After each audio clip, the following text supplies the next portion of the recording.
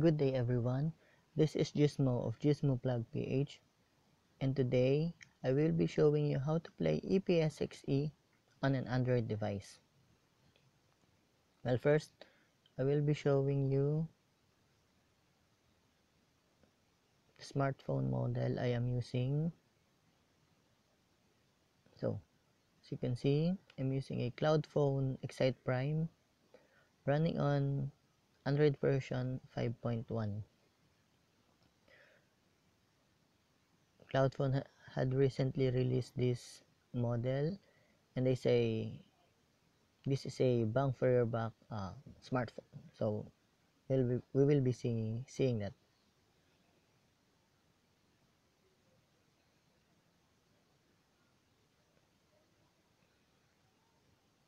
So this is the emulator that we're gonna be using, ePSXe version 1.9.40.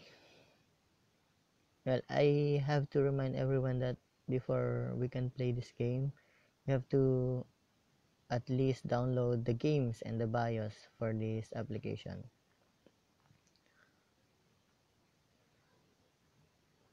I will first show you where my BIOS is. Sorry.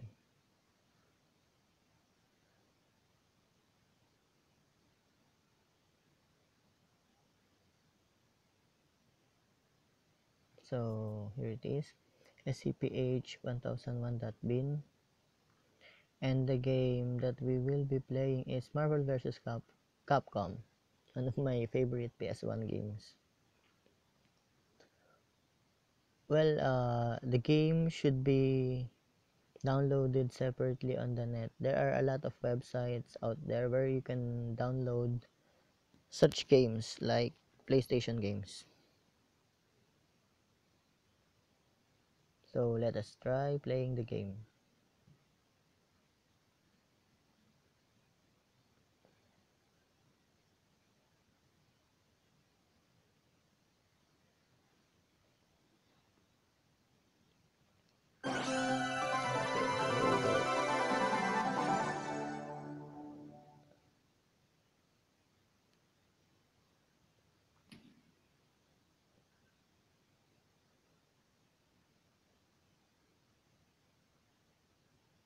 So it is now loading. Well, in my experience, this smartphone is such a good one for this game. It runs very smoothly.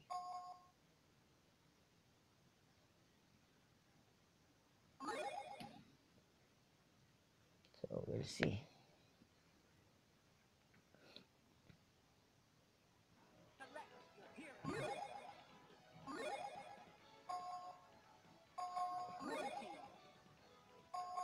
Let's choose the beginner mode.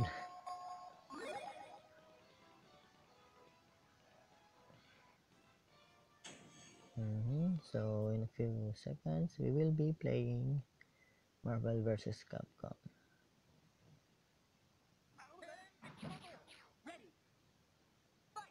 Okay. The only difficulty in playing this game, well, I guess, is the controls, because you are controlling the game using your touchscreen gamepad.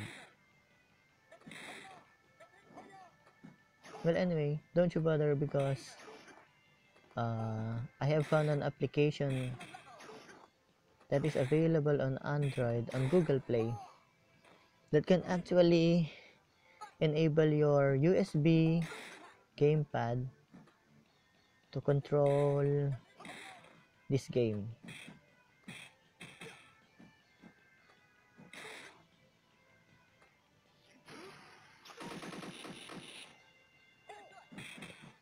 Maybe on my later videos I will be showing you guys how to use that. Oh no. Oh, so you can see it runs smoothly, and I am now enjoying the game.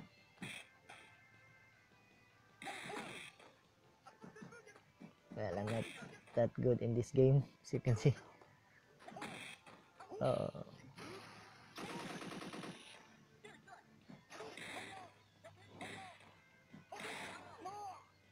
okay,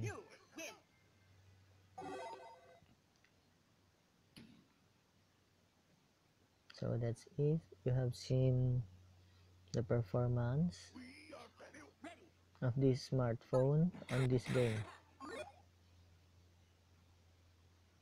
So you could also try downloading ePSXe on your phone and experience how fun this game is. So once again, this is Gizmo of Gizmo Blog PH.